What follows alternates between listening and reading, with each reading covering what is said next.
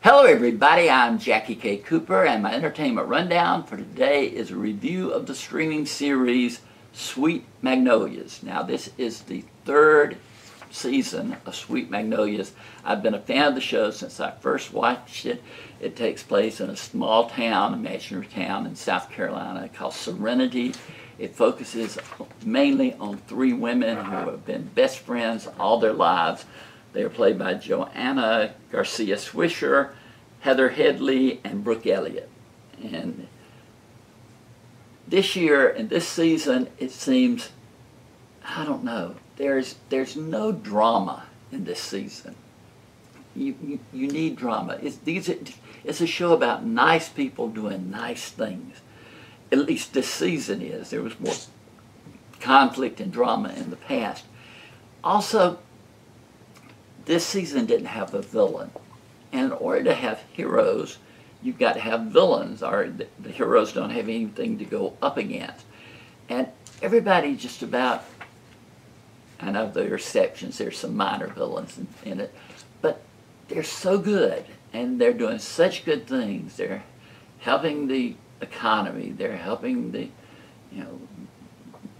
get, conserve energy, all these good things. They're just everybody has a plan to do something good. And it's just like the show's treading water.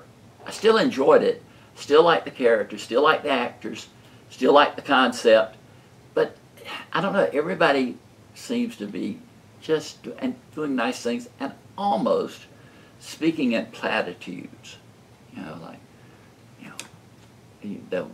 This is not a line from the show, but they'd say something like, boy, I know that knocks you down.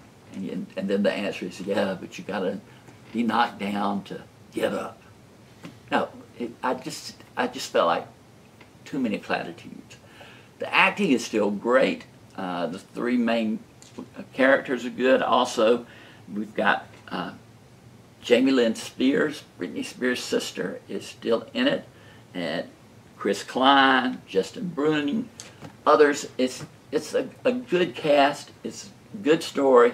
It's a very positive story, but it just didn't entertain me as much as the first two seasons.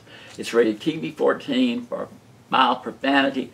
I scored it 6 out of 10. Even without the drama, it's still a series worth watching. It's above average, but it needed to be better. And I'm hoping the fourth season will get more drama, maybe get a good villain that they can act against and get the show back in its really great routine. But this has been Jackie K. Cooper's Entertainment Rundown with a review of the streaming series Sweet Magnolias.